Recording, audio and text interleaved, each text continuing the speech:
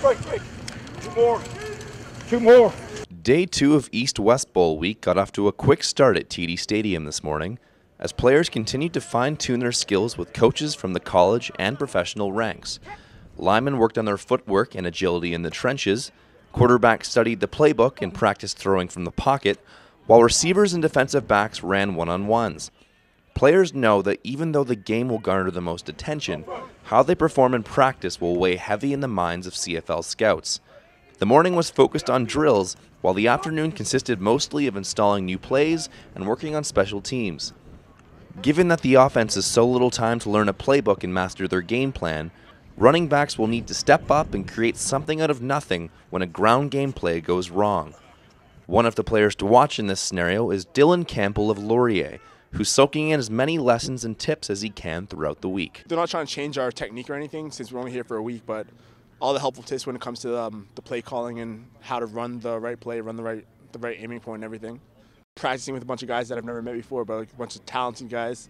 And it's a great team, great atmosphere to be out here and learning from all these coaches from the CIS. Adrenaline was pumping and tension was high during inside run drills, where players from both sides of the ball made big hits and at times talked trash.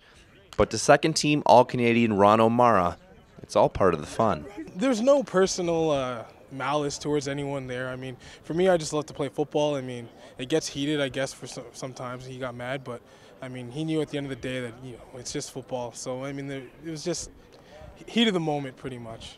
One of the most enthusiastic people on the field today was Hamilton Tiger Cats defensive line coach Dennis McPhee, who also has a long coaching history in the OUA.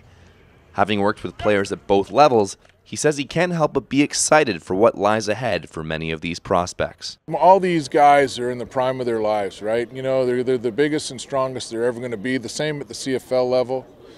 So you get really excited for them to be successful, and you try and help them the best you can.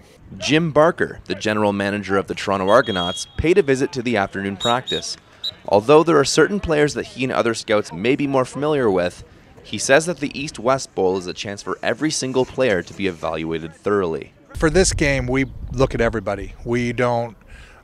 We start our lists for next year off this game, and then it'll grow from there as Chris Rossetti's here and our whole scouting staff is here, and they'll talk to coaches and they'll try to get coaches' input on who they like for next year and who they think their leaders are going to be and that type of thing. So we'll get a lot of names that way, and it's just doing the, it's called doing the dirty work.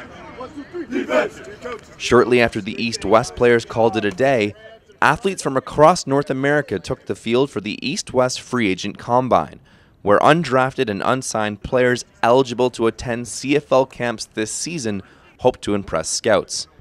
Indeed, it was a busy day at TD Stadium. Today's practices were noticeably more intense than the first one on Tuesday, and with only 3 days left to go before Saturday's game, the pace will only pick up from here. But the talent on display has been immense, and according to Dennis McPhee, this draft class is one of the best the CFL has seen in 20 years. For the CIS, I'm Gareth Bush.